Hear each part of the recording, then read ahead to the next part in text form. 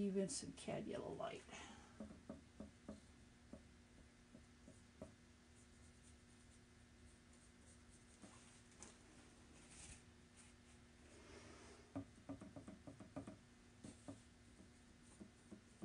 I normally paint on an easel, but I thought since this was such a small picture, I would just tape it to my little table stand here, but it's, yeah, it's making a little bit of rattling sound when I paint. That's all right.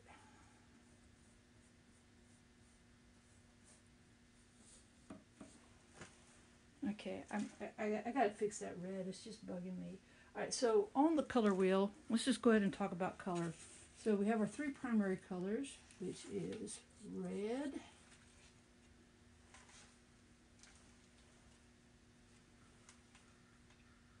yellow, and blue. So if I take red and blue, I'm going to get a purple.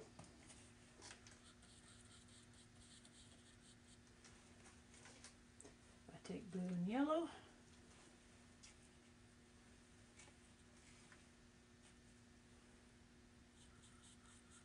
I get green. And then of course when I take red and yellow, I am going to get orange. So that's our basic color wheel, primary and secondary colors. So on the color wheel, these are the complementary colors. Green is the complement of red. So I know if I've got too much red here, short of just, wiping this off and laying another color on it, I can start working in some other colors into it. So in this case, I'm just going to take some green and work that into the red.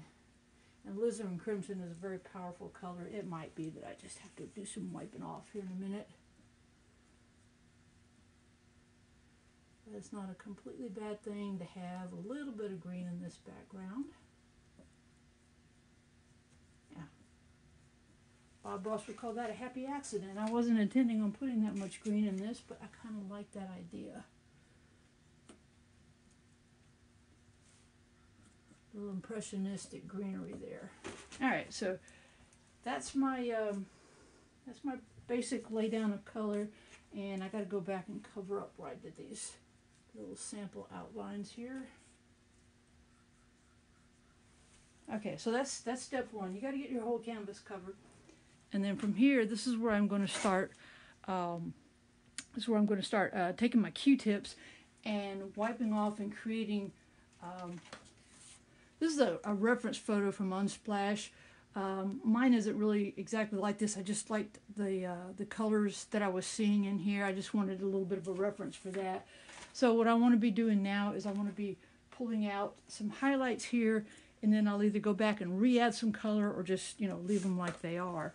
Let me go ahead and I've got my larger Q-tips, but because some of these are finer twigs and sticks in here, I'm going to grab some pointed Q-tips.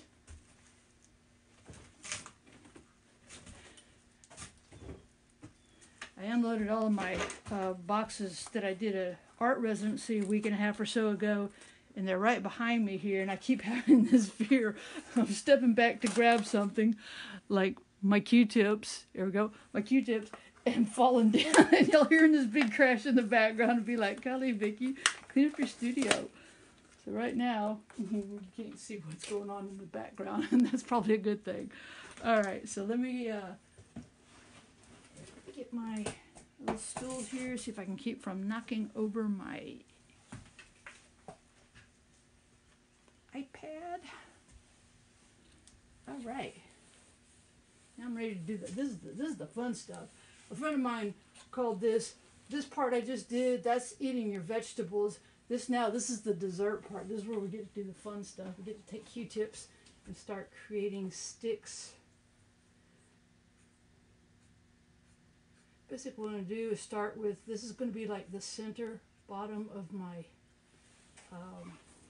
bird's nest. So I'm just starting to pull out some lines here to create the sticks. This has got kind of a flat edge. Let me see if I can use, yeah, that works. See if I can use that. I would have liked for them to have been a little bit more blue in that, so I'll probably have to come back in and, you know, add some more color to that. I'm going to throw that Q-tip away and grab another pointed one. The Q-tips, I keep calling them Q-tips. I better say cotton swabs.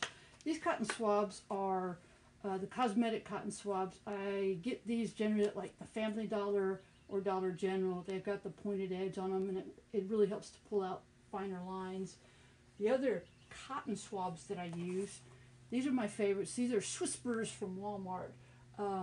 They just have like the perfect tip on them as far as, you know, it's not too soft, it's not too hard. It's just right. They're like, you know, the baby bear, I guess, of the cotton swabs.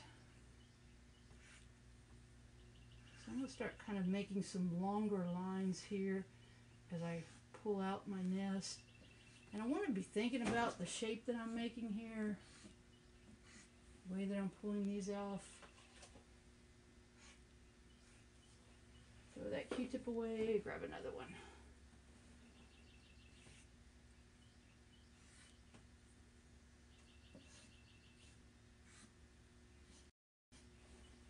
Throw that Q-tip away, grab another one.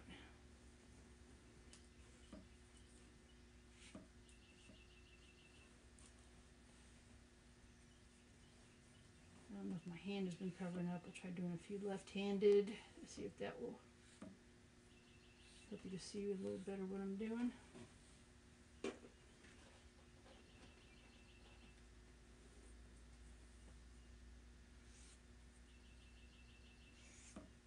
Now I want to start thinking about, there's a lot of twigs that are kind of going outside of the line here. Okay, that line was a little too fat. This is easy to fix. Just take, I've got enough paint on there that I can rub. Yeah, let's just use the finger. I can rub the paint back together and just restart that little section. Basically what I want to try to do is just overlap these as I'm going around. And I can come back on some of these that I've pulled out, especially these right around the very top tier, that these are going to be the really light ones. I can come back in and go back over them. I'm going to try dipping my tip of my cotton swab into a little bit of mineral spirits. Yeah, see, that will even take off more and really create a nice highlight. So let me try doing that on this upper area here.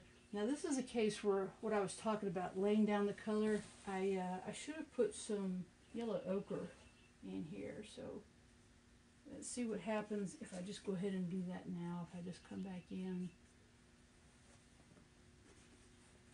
just get some straight yellow ochre. Oops, there I go with the wrong brush handle there.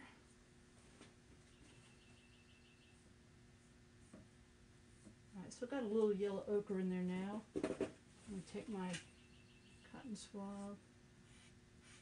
Yeah, I'm probably just going to have to end up adding color, which I was going to have to do anyway, but you know, if you think ahead, like the way that I admire watercolorists, because they think ahead when they paint.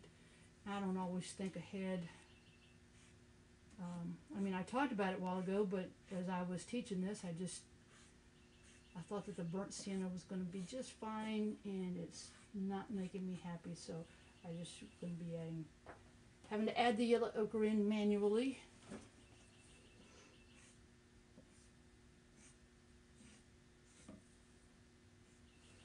Right there where there's a lot of the mineral spirits juice, and come back and kind of wipe that off, and that will also help. There we go, make it even brighter up through here.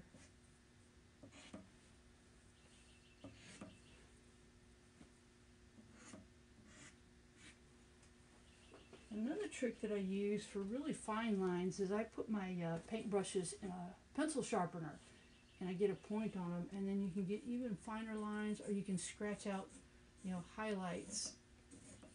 Like you can get these really small twigs in here.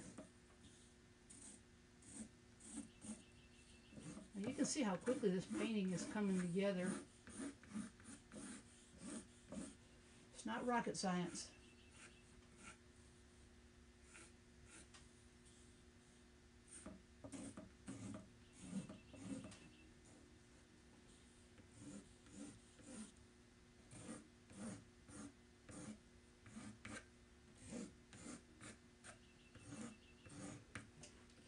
I normally have my, when I'm working at my easel, my painting is normally more upright, and I'm hoping that I'm not getting a glare.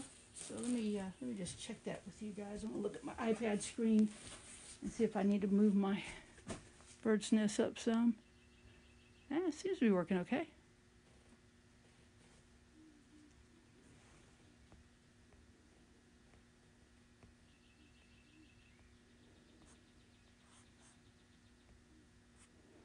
Oh, hello everybody. All right, let me get back to work here. Another thing we need to think about is we don't want just a floating bird's nest. That'd just be weird.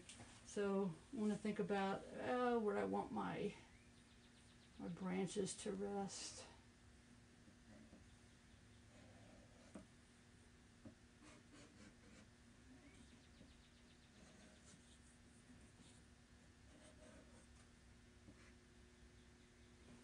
Maybe some smaller ones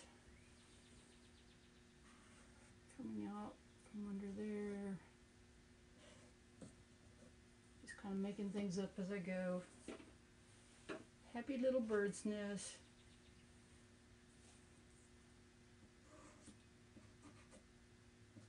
And one of my favorite sayings from Joyce Hall is, "It's just paint, nobody dies." There's no reason to be intimidated by this.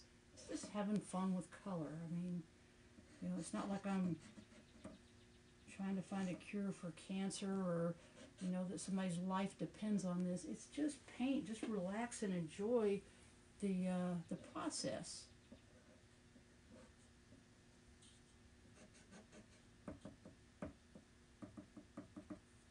What I'm doing right there is just kind of smudging it a little so that it doesn't look like these are just like cookie cutter branches stopping and starting right by the bird's nest. That you know, you kind of can't really tell where one ends and the other begins.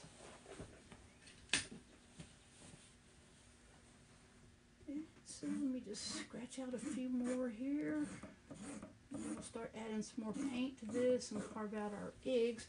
What I want to do is I want to put 3 eggs in here, but I don't want to do that until I've got all of these lines done, because if I carve out all the eggs, then it's going to hinder, you know, my flow as far as how I'm drawing these twigs in here.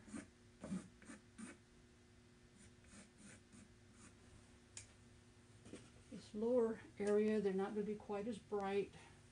And also too, as I'm pulling the paint off, you're going to see that, you know, that burnt umber and ultramarine blue, that nice dark color that I want it down there. Something to differentiate it so that you're kind of, you know, looking at the bottom and the side of the bird's nest. I'm using a lot more of the pointed Q-tips than I thought that I would, but then I guess that's because I'm working on such a smaller canvas.